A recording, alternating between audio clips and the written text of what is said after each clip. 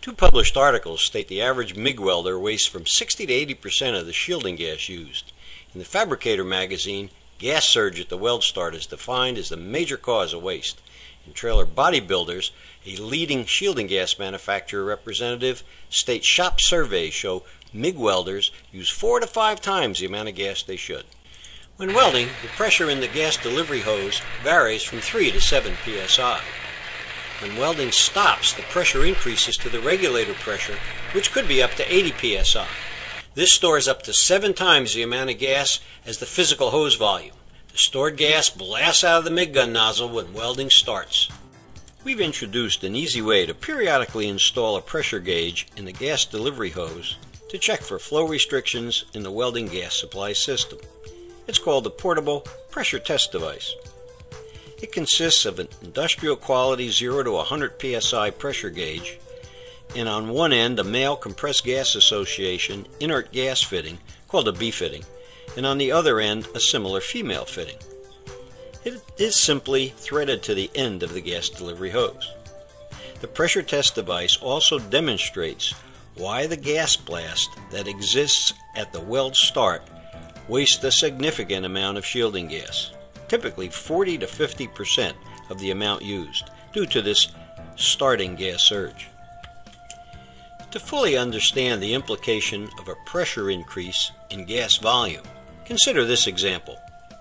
A full-size gas cylinder has an internal physical volume of 1.8 cubic feet. Is that what you pay for? No way. The gas volume in the cylinder is proportional to the absolute pressure, which is gauge pressure plus 14.7 psi. The cylinder is typically filled with 2500 psi, so adding 14.7 to 2500 and dividing by 14.7, then multiplying that number by the physical volume of 1.8 cubic feet shows there are 308 cubic feet of gas in the cylinder. That is what you'll pay for. The portable pressure test device is easily installed at the gas supply end by unscrewing the gas delivery hose, installing the pressure test device, and reconnecting the hose.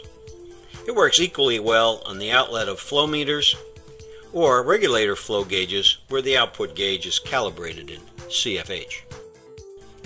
It can also be installed at the female gas inlet on most US-made welders, wire feeders, or TIG welders containing a gas solenoid which is activated by a foot control or a switch.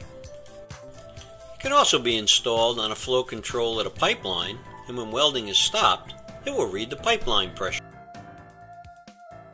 What you'll see on the gauge is the pressure changing from when gas is flowing, usually from 3 to 8 psi, to a much higher pressure when welding stops.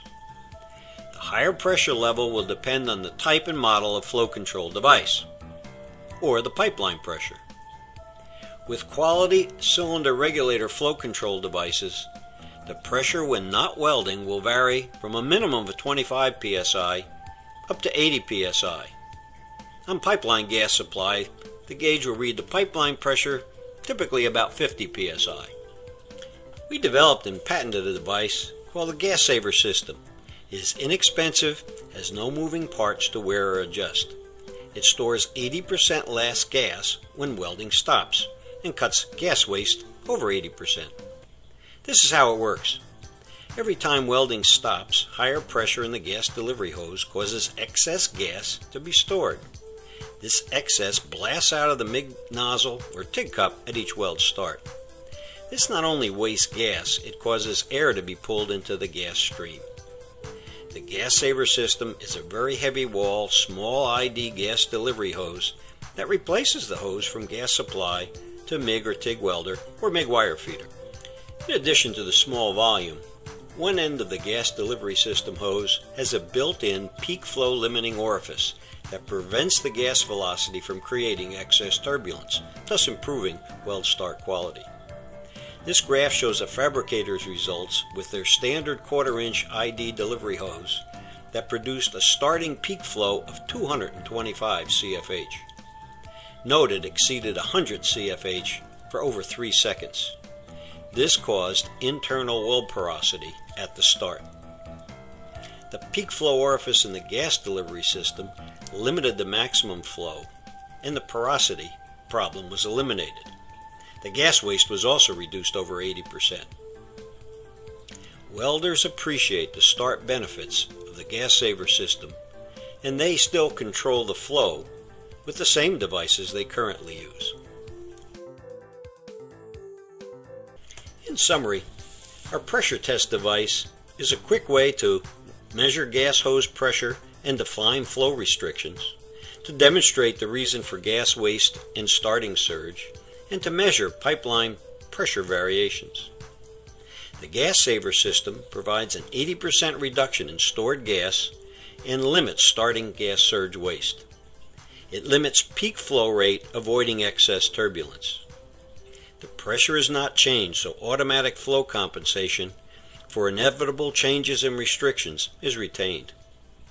There is still enough extra gas retained to purge the weld start area of air, important for quality weld starts. For more information on how we can help you save shielding gas use, visit us at netwelding.com. Thank you.